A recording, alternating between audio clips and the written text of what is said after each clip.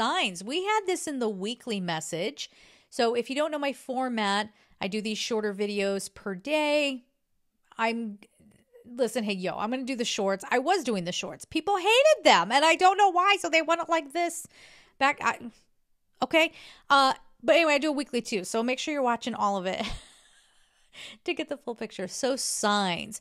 You will be having a lot of signs from angels. What does that look like? Now, people have, I talked about this in the weekly, they have their pennies from heaven, the white feathers. I don't even know. There's all these things. Like you look up, I was in a Kroger one time. Oh, I got a story. Hold on.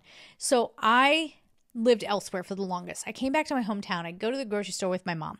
We go into a Kroger and there's this gigantic, I'm talking like from floor to almost ceiling, cardboard cutout of an angel.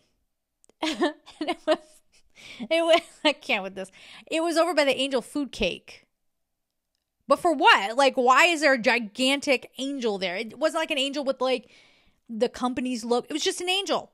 And my mom walked in and she goes, whoa, I have never seen them put something even that big in the store. My mom would always say, you know, every time you come back and you visit, there's some weird angel image that pops up.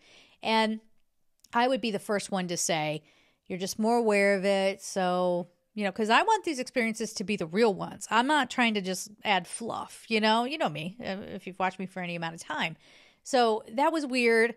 That was definitely a sign from angels, because as we were walking in, I was having a conversation in my head with these angels. Now, that's another part of conditioning.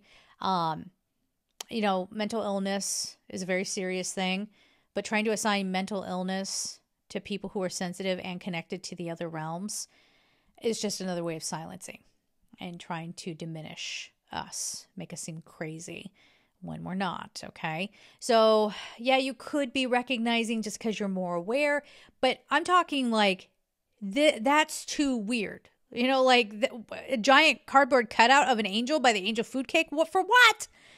That's not even good marketing, okay? It just startled me, as a matter of fact. So there you go. So the angel signs, it can be repeating numbers, but again, a lot of that now has become trendy. It's not going to be that meaningful if somebody has it tattooed on them, as I said in the weekly, and you happen to notice it. They chose to have that tattoo on their body, okay? It is what it is. But just be careful with this. I feel like this is more feeling like you need to look up and the answer that you were just questioning in your head is right there in front of you. Or looking up and there's something in the sky, because here she's kind of commanding the universe, it seems, a little bit here. There's something there. You might see a twinkling planet in the sky and it invokes a certain feeling. Now, I want to make it clear, an angel sign and then the feeling that comes after that, it's something you don't control. It just happens. When you're trying to contrive a meaning around something, that's why I got a problem with a lot of the repeating numbers. My video, I have it. It's an oldie but a goodie. Go watch it on my channel. It's right on the front page. I'm almost to 1 million views on it. So if you can go, let's get it to 1 million. Okay. I laugh about that because I recorded that years ago after a day at the pool. It was hot. I didn't even have my lamps on, I don't think. I think I was just using natural light. I was on a GoPro, like one of the oldest GoPros. Yeah, it was bad. Bad video production, but good information. Gives you all that information. And then everybody started kind of like, I'm not saying I originated it. I didn't. Joanna Scribes, I think, is the one. Like, she's a great, that thing that she has set up on her website is fantastic. So mine was just like a quick treatment, but then, yeah, people kind of did start copying it. But anyway, go check it out. Be careful, you know, just pay attention to how you feel when you see a sign. And a sign can be something very personal between you and your angels. You know, like me having this, I don't know if you can tell, but it's got an angel pendant in there. I have this around.